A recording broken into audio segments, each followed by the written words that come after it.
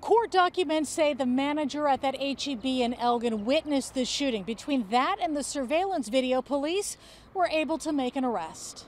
This is Heather. She was on Jen.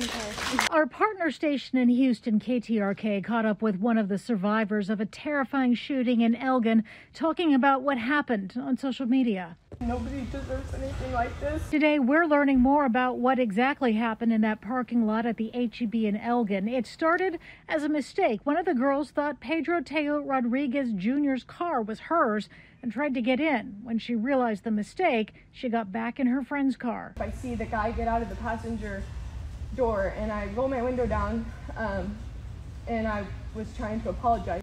Today, Elgin police released this probable cause complaint against the 25-year-old. It says the HEB manager saw a Hispanic man shoot the white Kia the girls were in multiple times. Detectives looked at surveillance video of the parking lot, which showed Rodriguez's license plate. Elgin police note in the probable cause document that they are familiar with Rodriguez from previous encounters. Peyton Washington was the cheerleader who suffered the worst injuries. The Stony Point senior had already made the acro and tumbling team at Baylor University for next year.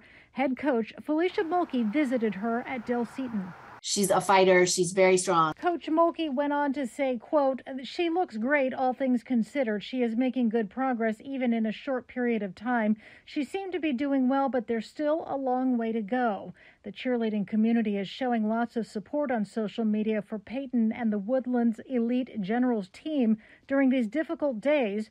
There is a GoFundMe to help Peyton and family. You can find the link on our website.